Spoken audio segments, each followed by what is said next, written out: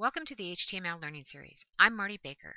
This video is on choosing and installing an HTML editor. In this video, you'll learn about the tools of the trade, why use an HTML editor, options, a look at the options available to you, all depending on your operating system. There'll be a demonstration installing an editor on a Windows-based machine. And then finally, we'll look at the next steps. You'll learn about your next steps in order to complete the HTML editor assignment. So HTML editors over the years have advanced and become more sophisticated. When looking for an HTML editor, be sure to check for these features. Does the HTML editor have HTML syntax built into it? Be sure the editor supports HTML5 and legacy HTML standards such as XHTML and HTML4. A good HTML editor should have IntelliSense. IntelliSense is the capability of completing tags by either hitting a tab or entering keys as they're suggested to you by the editor. Have easy access to loading and saving HTML files. Like any HTML editor, good one, you should have the capability of undo, redo, search, and replace text within your HTML documents. You should have color sense. This is color coding so that you can see HTML tags versus PHP tags versus JavaScript tags, those type of things. And finally, you might want to look for a feature called code collapse. This allows you to collapse such things as a div or a table so you can see only the parts of your code that are working on. I should note here that in this course, you should not be using a what you see is what you get or WYSIWYG HTML editor.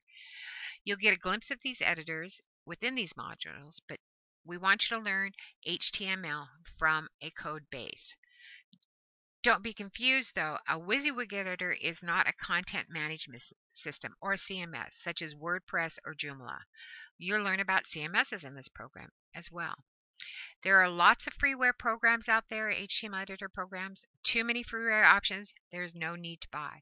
So my suggestion is search and try, and I'll give you a few options here within this video. So if you're on a Windows-based machine, some of the most noted freeware options are Notepad++. You'll probably see me using mostly Notepad++ during demonstrations. Komodo Code or Komodo Edit is also another one that's being used.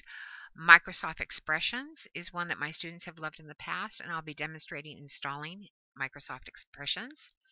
NetBeans is another one. I've picked a site for you here that is bundled by Oracle, and that comes with two pieces, both the JDK that you need and the NetBeans. For Mac, freeware options, again, Komodo Edit. Pontana Studio, I understand they may have started charging, but do check. NetBeans also comes bundled by Oracle for Mac systems.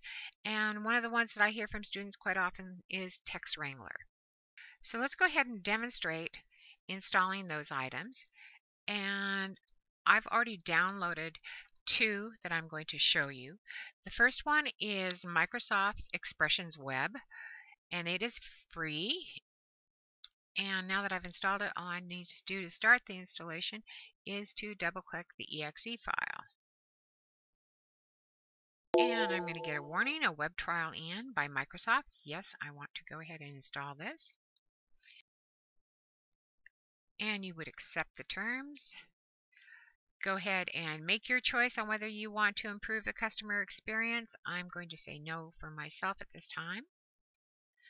And I'm going to go ahead and install it via the defaults. So I'm going to click install. In order to shorten this video just a little bit, I'm going to pause while it's finished installing. It shouldn't take long, but just a moment. Okay, in reality that took about 2.5–3 minutes to install, and then you can go ahead and hit finish. And I'm going to end my slideshow for a moment so we can go back and look at Microsoft Expressions, Microsoft Expressions Web 4, and here's a complete look. The next one that we're going to install is going to be NetBeans. And again, see that I have a complete bundle here. And again, just double click it to start the installation. Again, say that you're going to go ahead and take that from Oracle.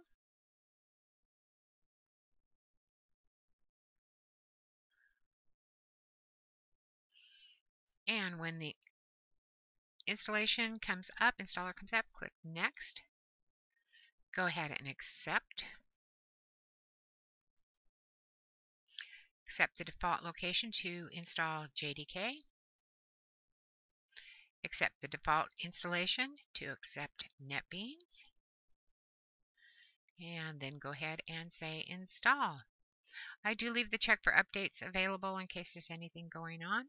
So I'm going to click install. Again, pause this until the installation is finished.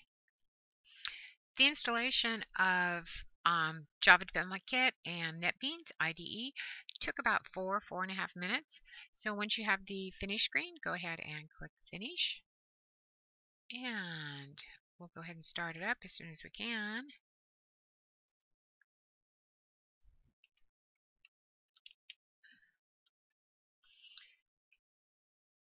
And let's try NetBeans. There we go, NetBeans IDE. And double click it. And you have your opening screen.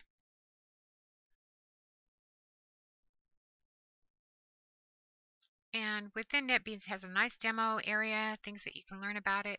Go ahead and run through that. Take a look at it as you are learning to use a different HTML editor.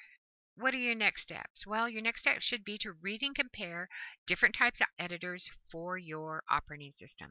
Select an editor to try, download the needed installation file, and install the editor of your choice.